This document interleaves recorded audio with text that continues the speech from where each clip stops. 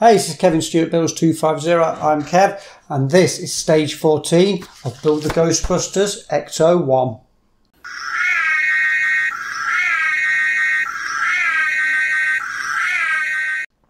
So stage 14 looks like it's going to be the front suspension and the brake drum. So another good metal parts again.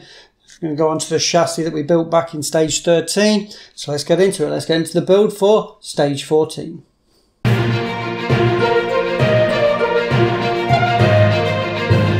Okay, so parts laid out for stage 14.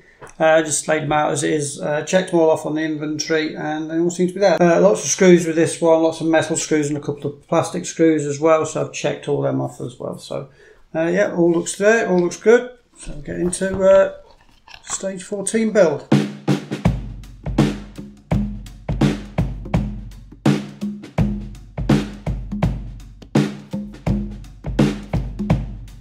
Okay, so first part is assembling the lower suspension arm, 14A, looks like that. So we're going to be fitting L. This part should have L on it. Yep, both parts should have an L on it, and it says that in the instructions, so there's an L on that, on the lower suspension arm. There's also an L on the part there. Okay, now obviously an up and a down, so it's going to be that way up and that way up, and it's going to be fitted in with 2 EM screws.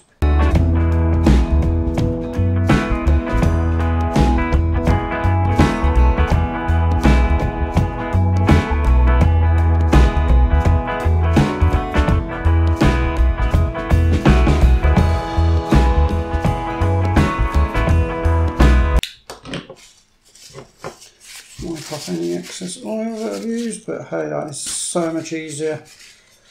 Just using a little bit of oil on that. I'm not too sure if it needs to be tightened. No, it's going to move, isn't it? Most of these suspension parts, I guess, are going to move, so I don't think that needs to be that tight. It says then put the rubber bumper on and push the rubber bumper. It says you just push that in. Okay. And fix that in with a GP screw. It's going into plastic, so I'm not going to obviously use any oil on this one.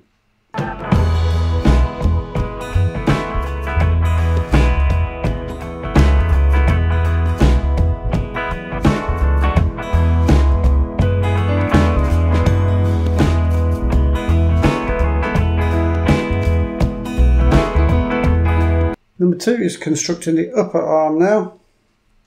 Lower arm toward the side, so we've got the upper arm, and we're going to have this part here, steering knuckle connector, a narrow end of the suspension arm F, securing in place with 2 EM screws.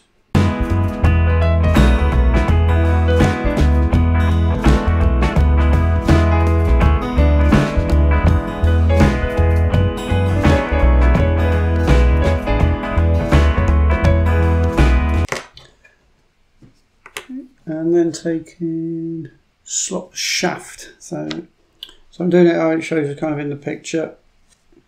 Underneath it's got the 2 protrusions kind of on the top there. Looks like it's that way around. And 2 EM screws. I'm doing these tight because as I say, it's a suspension part, so I'm assuming that these might have to kind of move.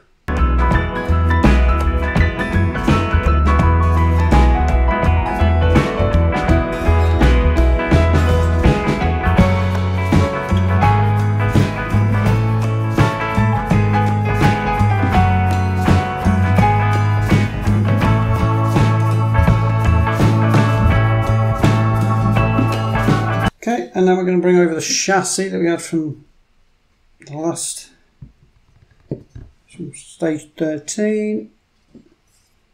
Upside down. Okay, place the upper suspension arm 14F onto the front chassis. So this is the upper suspension arm, the one we've just been working on. Those 2 parts, so the 2 protrusions are going to go into these.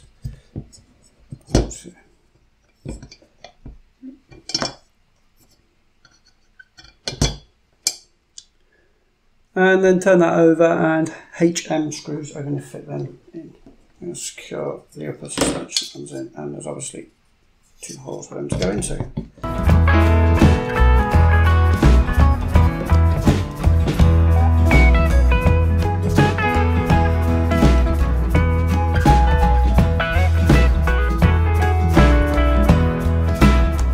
The suspension arm 14A, the one we worked on previously, on the front shad seat is in figure C.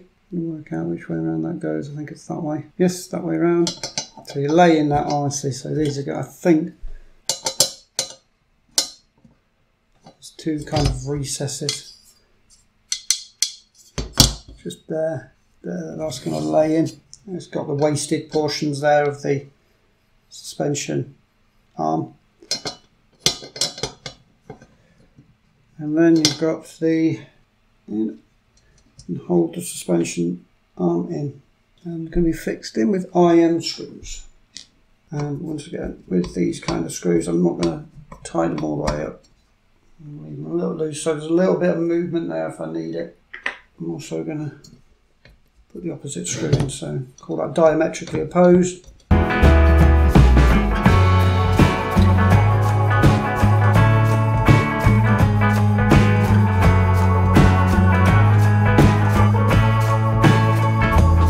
So it's obviously going to have movement anyway, it's a suspension part, so it's going to have some movement, but it's holding that in place.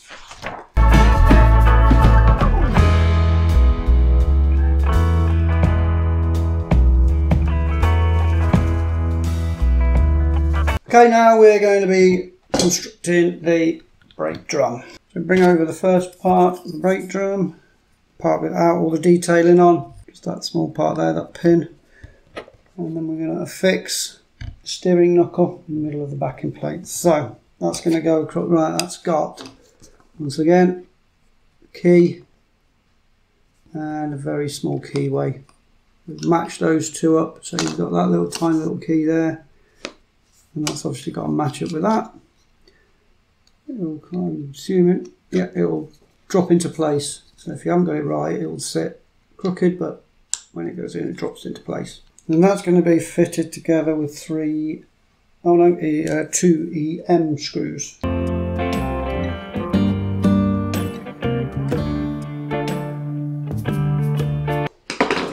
nicely in. Then we're going to fit the outside part of the brake drum. Then place the brake drum on top of the backing plate. You've just driven the screws through. These parts are fixed together with 3 HP screws. Okay, so it kind of shows. I don't know if this has got any. Alright, it'll have a specific way to go, won't it? It won't fit any other way. But I've matched it up to the picture anyway, and HP screws, because it's plastic.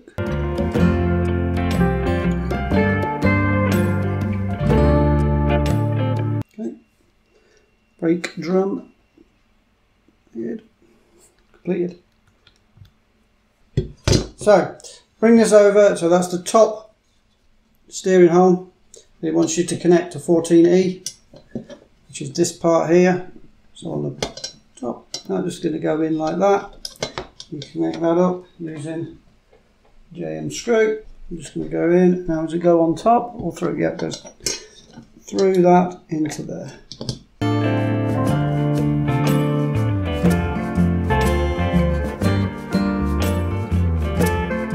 Making sure that I'm not getting that in at an angle. That's got to go in flat, I reckon.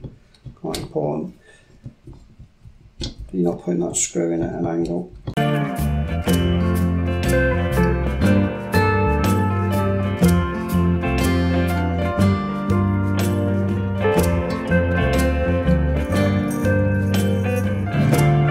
That's about as tight as I'm going to get that.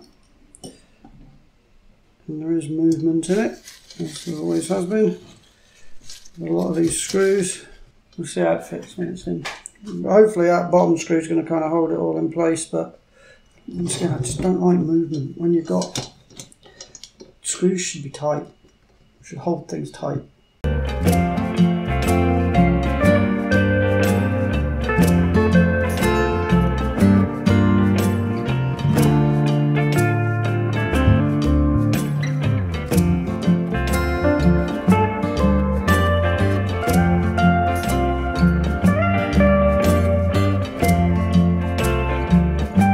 Okay, so yeah, flipping that up, putting the spring in, it says in that recess, bringing it down and fitting it together with an IM screw.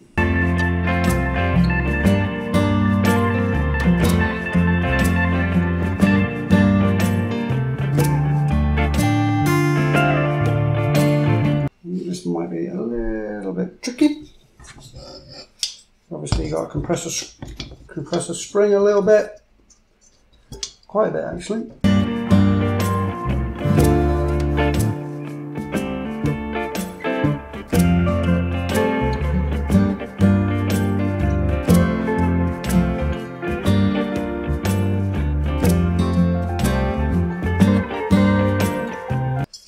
You don't want them tight, do you? Because you want that to move, because that's going to be the steering.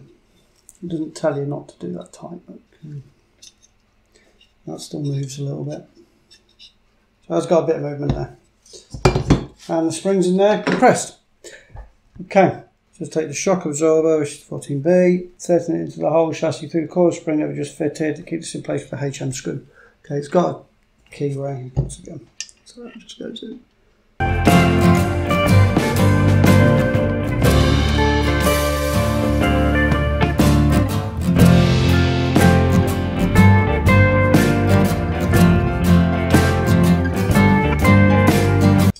Okay.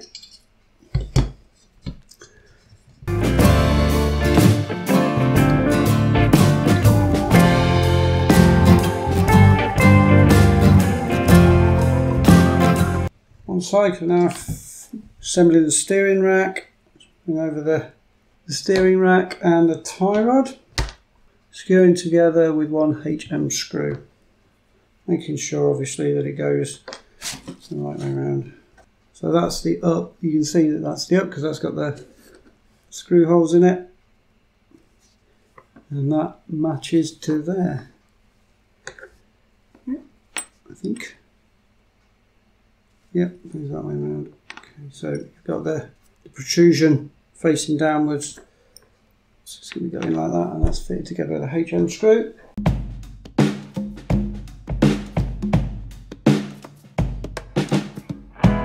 Do that particularly tight because it might have to move, I'm not too sure yet. Then bring the chassis back over. Okay, then we're going to be fitting, push the pin end of the tie rod 14M through the round slot in the steering knuckle and a KM screw. So obviously, yeah, so that part is fitted into the steering joint. And then a KM screw is going to fit that together. I